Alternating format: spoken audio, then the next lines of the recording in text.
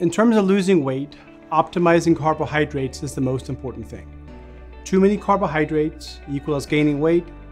Optimizing carbohydrates means we lose weight or maintain a healthy weight. Carbohydrates are the same thing as sugars.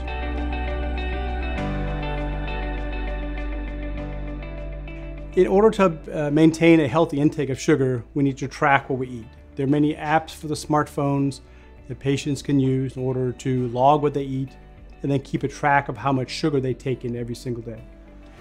Ideally, we take in 80 grams of sugar or carbohydrates a day or less. The average American diet is about 300 grams of carbohydrates.